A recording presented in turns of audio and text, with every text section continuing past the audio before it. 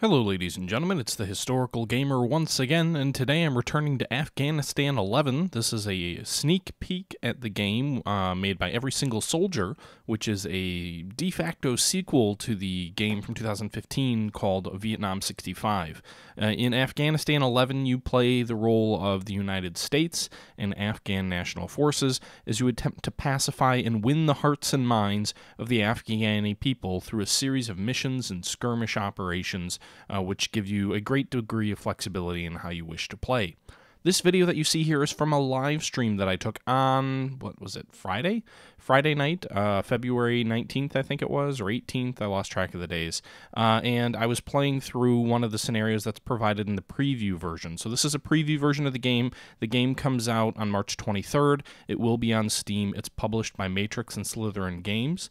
And it is currently not out, although, like I said, there's a press version that's been given to some people. I was fortunate enough to get a copy, and I'm playing through one of the two full-blown scenarios. They have some tutorials, but then they've got two full-blown scenarios that are available at the moment. The game is still very much being polished, so it's not in its final version. You can see here the game also includes random events that are notified to you by newspapers when events occur in the game.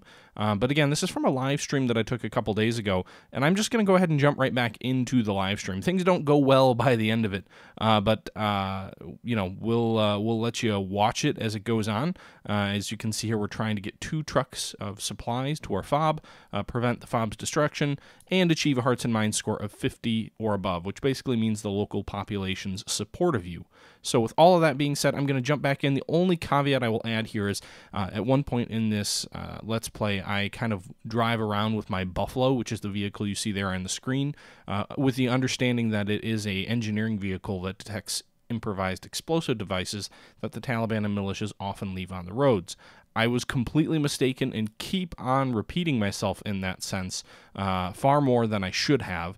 The Buffalo is an engineering vehicle that lets you expand the size of your forward operating base or build new forward operating bases. As you can see here, I'm doing that right now, but it is not an IED destruction device. The Husky is the name of the unit that allows you to disable IEDs on roads, in addition to your soldiers being able to do it as well.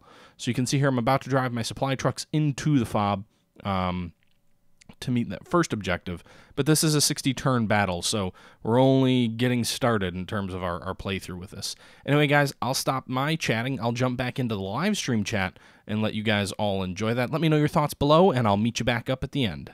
Completed here on turn 4. Meanwhile, we've got a UN truck that I don't know what to do with. I'm going to go ahead and send aid to this village, but I can't get there. So it's going to be 2 turns. I'm going to go off-road. And then I'm going to go ahead and move this MRAP over here to make sure that we've got some troops nearby. Training the howitzer won't be done for 1 more turn, so we're going to let them sit as is. We'll go back out to the intel. Let's take a look at the intel map. So if we go to civil affairs, you can see here 0.5 increase in our hearts and minds due to conflict because we're winning. 0.2 due to mines. 0.2 due to village visits, a total net change of 0.8 in the hearts and minds score up to 50, and that's where we're at right now. If we go to personnel, we can see here we are training 1 Afghanistan National Army unit. We go to logistics, we can see here we've gained 500 political points from conflict, lost 230 to logistics, basically supporting your operations. Net change of 270. No infrastructure has been completed on the villages, so no changes there. Intelligence, the enemy, we estimate they have 5 cadres of bad guys and 1 opium crop somewhere in here. We don't know where. Total engagements, 2. We only have a 50% success rate in those engagements. U.S. casualties, 2. That's because we had a damaged unit counts as a casualty. So we had the damaged special forces and the damaged Buffalo and 2 militia casualties. So equal casualties. Political liaison, same president. Sometimes in certain scenarios you actually have elections. Not in this one, I don't think. And then back to our mission briefing. So, back onto the map. I think we're almost done, actually. So, let's go ahead and fly this guy back to the base to get more fuel. We'll leave our soldiers in this Afghan village, and we'll come back to them with another chopper. Later, we can see our Apache here has no fuel remaining. So, apparently, you don't get fuel by going to your forward operating bases. That was my mistake. So those helicopters are sitting on the ground. They're not in danger per se, but we need to get some fuel to them somehow. So we're going to go ahead and have a supply truck with fuel in it. You can see now here it's a fuel truck. And do we want to take the risk of taking a fuel truck out along these open roads with no escort? I'm going to take the risk. Let's just pray to God there's no IED there, because a fuel truck hitting an IED would not be a pretty sight.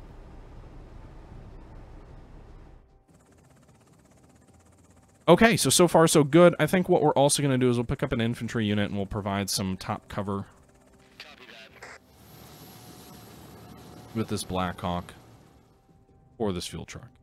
We'll go ahead and deliver these guys here.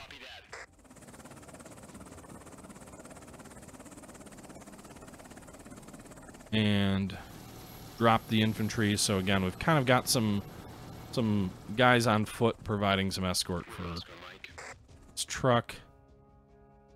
And that's where we're at right now. So back to the intel map, it's easier to click around this way. And there you go. So that's going to be the end of this turn. Some units don't have orders. We're aware of that. But again, this has not been a very eventful battle so far. My last one, this one fought very interestingly. But apparently not here today. So we're going to go ahead and send the UN convoy into this village. See if that helps our hearts and minds score. We delivered the aid, and now the truck can head back. If we go to Intel, we'll take a look here at Civil Affairs. No change to hearts and minds this turn. Despite the fact that we gave you aid. Okay.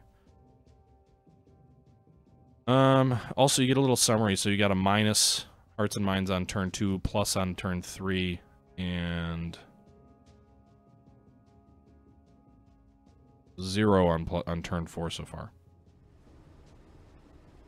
Alright, so we gotta wait till that fuel gets there. Really want to send anybody out, but I did get myself in a little bit of a bind doing that. Alright, let's sweep for IEDs. Nothing up to that point. Do we take the risk?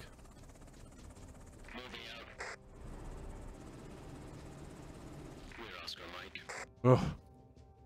I don't know if IEDs just randomly reappear, or if if the enemy's got to go to one of those hexes and actually place them. I'm not sure how that works in the game. So a fuel truck, braving it. We'll actually get our Buffalo back out there, because it is still over here, if I can find it. We'll go ahead and send our Buffalo into the repair yard.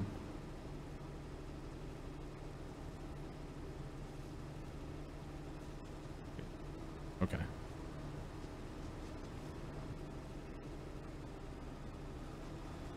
Oh, come on. Where are you? It won't let me move it within the base? Huh.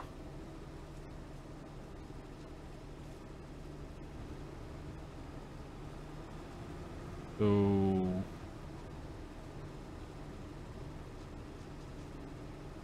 Alright, well, I'll give it the repair order and see what happens. So waiting to see more enemy troops. Nothing is happening right now. This is very interesting. Alright, so... the truck is out of fuel.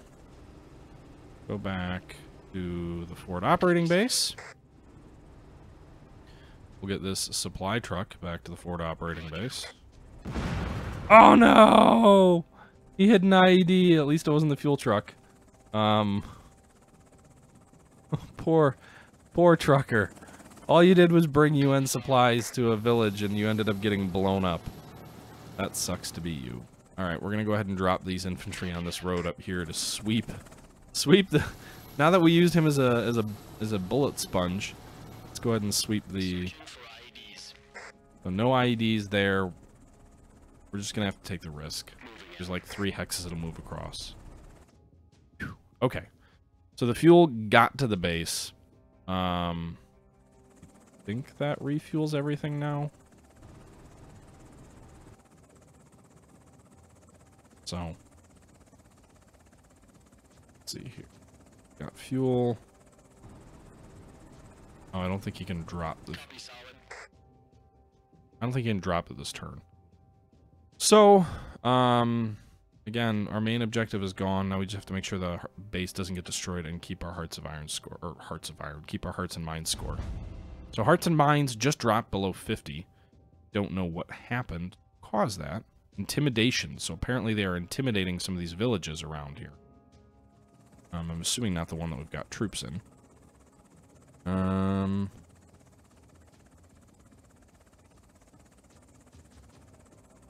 damn. Guy killing himself. Copy solid. We're Oscar Mike. Okay, anyway, back to our headquarters. We're going to go ahead and we've got a Afghan National Army howitzer now. So we'll actually pull our chopper back. Oh my god, I can't take this low scroll speeds.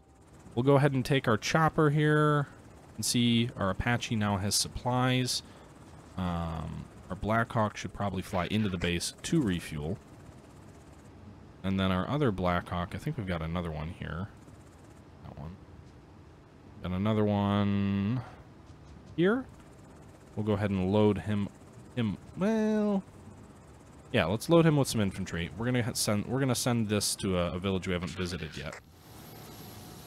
We'll go up to this village because this is really remote and difficult to get to. We'll go ahead and drop our troops in this village through this difficult mountain terrain. And we detected an enemy opium crop was detected. And we paid a visit to the village. I need to get this Blackhawk back to the main base as well. We're going to go ahead and pick these guys back up. And then we're going to go ahead and fly them to this other village. They won't get here this turn. Okay. They won't get there this turn. We'll fly as far as we can. And we'll give that other village a visit. Once we arrive, I'm going to start looking into moving my howitzer. I don't think I have another supply truck there. So I can't just move that way. My buffalo still is not repaired.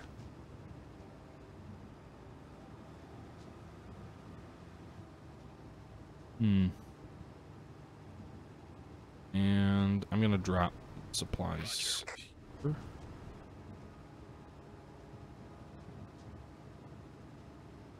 Oh, I don't know why I dropped them. I should have delivered them, right?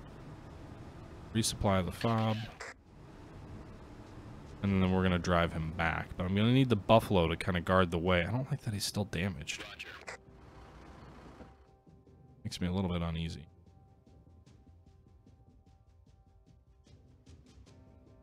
These guys are low on rations as well.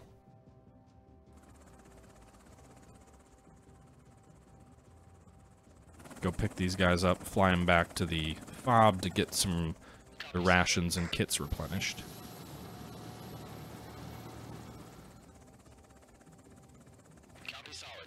He hasn't refueled yet.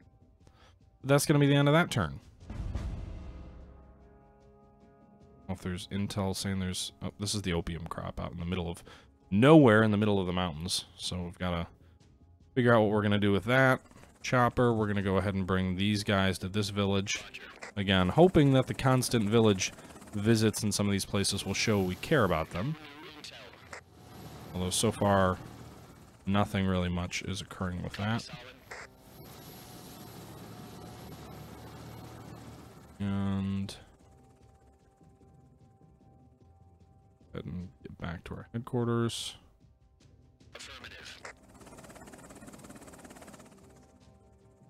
Alright, so this village, or this... Let's go. I don't know if I have enough fuel to get back if I drop. I think I do. So, new intel received. Nice. So we detected an IED. Go ahead and fly this guy back to this base.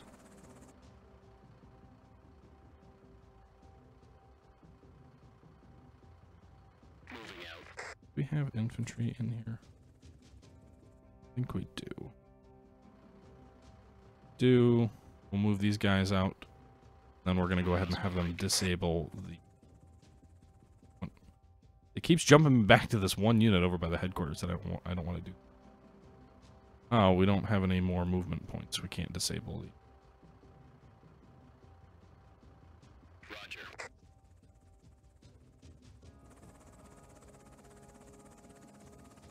Alright. So... we visited 4 villages recently. We should get some plus for... Actually, can we airstrike this opium field? We actually have to send troops here. No, it doesn't.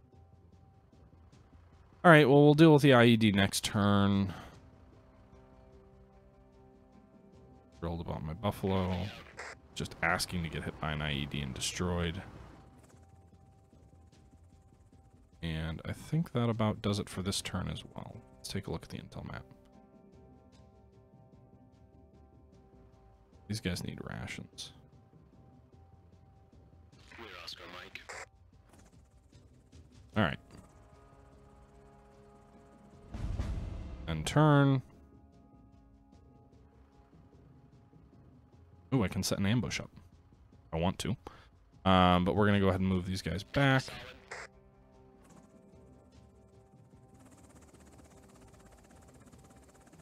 Affirmative. And I'm going to throw my special forces on the helicopter once I get back. Moving out. Have ration. Ammo. We'll actually let him sit there to get more fuel. And then these guys are going to go ahead and disable this IED up here. IEDs. And there you go. Oh. We're Oscar Good old Americans. Doing good things for the communities. Alright, let's take a look. Copy that. I cannot do an airstrike on the open field, unfortunately. Only has 1 fuel remaining, so I must have exhausted all that fuel in these other vehicles. Oh, I really don't like the idea of sending these supply trucks back down these roads. We're Oscar Mike. Because again, I need to get back to the headquarters so I can draw more fuel so I can continue my operations. I can't airlift fuel. I wonder if I buy a Chinook, if I can airlift fuel, because that's a heavy lift chopper. But the problem is I don't have enough political points to airlift a Chinook, or to buy a Chinook. Choppers full of... not full of... That's because you already moved this turn. Okay. Alright, so the next move will be to get up here to this opium field. If I've got an Apache that's full of fuel... well, I do have an Apache. See if our Apache can get up there.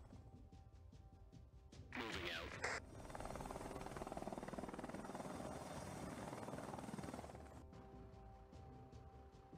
And end the turn.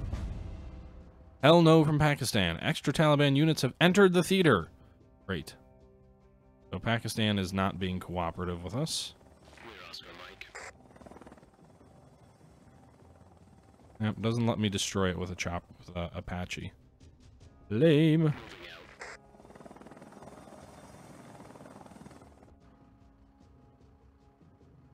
Alright. So this chopper's resupplied. Go ahead and throw our special forces on here. Copy that. See him turn black.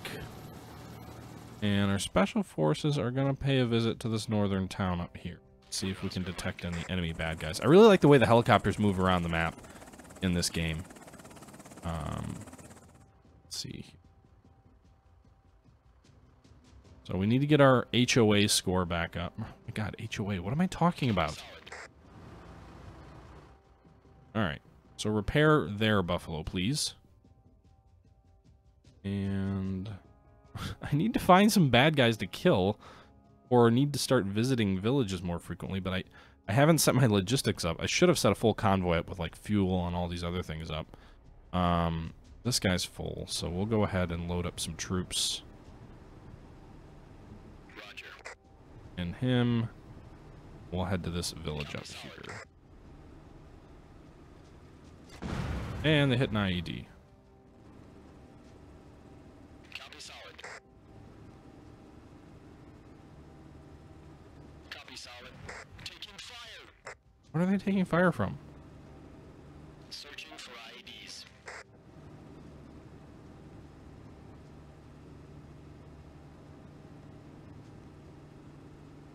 Copy that.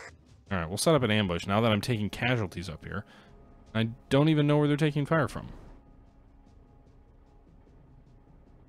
Moving out. Did he just blow up? He blew up too! Oh god, this game is going downhill fast. Negative 300 points. So it looks like people are protesting. National elections are about to happen. This guy's all... I think we need to support the only guy who's remotely pro-American. We don't have any political points to invest in him, though. Ugh. Moving out. New intel received. Great. IED detected. So, I don't care about that IED over there. No town up here. I guess we'll send the special forces toward the opium field. I'm assuming they can destroy it. Copy that. Maybe that'll give me some positive political points. I just haven't been able to spot anything.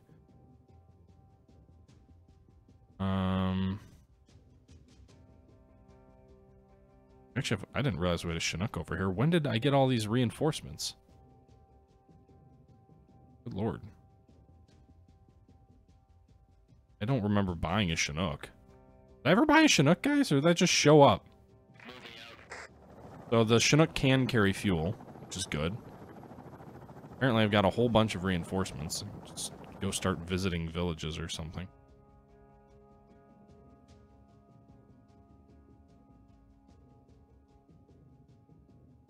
I don't remember buying any of these reinforcements, but... not complaining. Copy solid.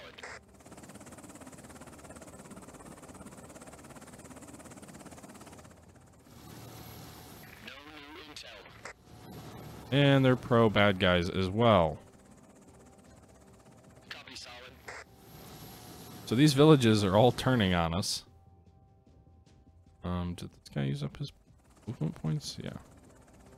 That's not great, but the good thing is now we can operate with a greater operational tempo. I suppose, do we get points back if we rotate these guys back?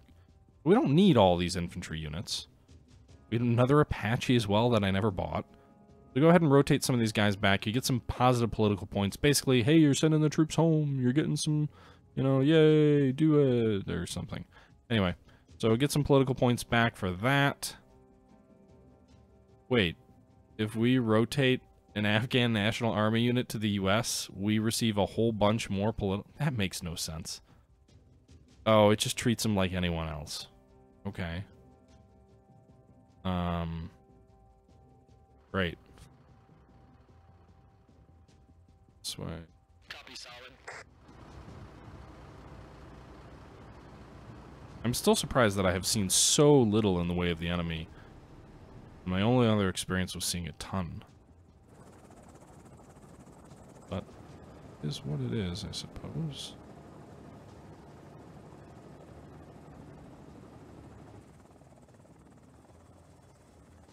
Affirmative.